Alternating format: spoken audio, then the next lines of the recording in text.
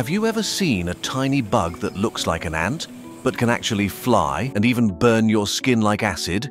That strange little creature might have been a Rove beetle. Hi, welcome to A9 channel, and today we're diving into one of nature's most misunderstood insects. It's a tiny predator, a helpful garden ally, and sometimes a painful mistake. Stay with me, and let's take a closer look at this fascinating insect from different angles: its life, its behavior, and its surprising role in nature. Rove beetles belong to a huge family of insects called Staphylinidae, with over 66,000 known species across the world. Their most recognizable feature? Their extremely short wing covers. Unlike most beetles, Rove beetles have wing cases that only protect the front part of their body, leaving their rear segments exposed, like they forgot to finish getting dressed. Despite their strange look, these insects are ancient survivors. Fossils show they've been around for over 170 million years, dating back to the Jurassic period. You can find them almost anywhere on Earth, except Antarctica.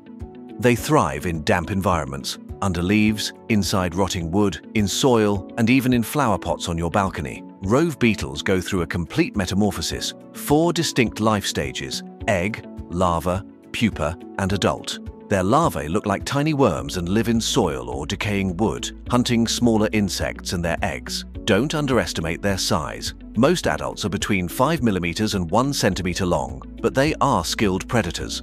In fact, many Rove beetles help control agricultural pests like aphids and mites. Farmers even use them in biological pest control to reduce the need for chemical pesticides, making them eco-friendly allies.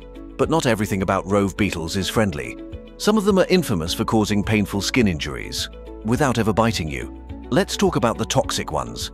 Some Rove beetles, especially those in the Paedorus genus, carry a chemical called pederin. It's one of the most potent non-protein toxins in nature. If you crush one of these beetles on your skin, the pederin in their body fluid can cause a reaction called Paedorus dermatitis.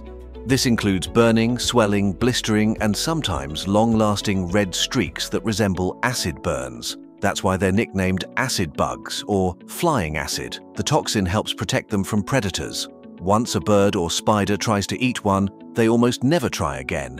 Even more fascinating, researchers are exploring pederin for its medical potential. Since it blocks cell division, it could be used in future cancer treatments. So yes, Rove beetles might sting, but they might also save lives. Rove beetles are most active at night, especially during rainy or humid seasons. They are highly phototactic, meaning they're strongly attracted to light, especially UV and blue wavelengths. That's why they often fly toward porch lights, bathroom lamps, and any brightly lit areas. Their wings are cleverly folded under their short wing covers, allowing them to fly quickly and tuck their wings away like a piece of living origami. Ecologically, Rove beetles are multitaskers. They're not just predators, they're also scavengers and decomposers. They help clean up dead plants and animals, recycle nutrients into the soil, and contribute to ecological balance.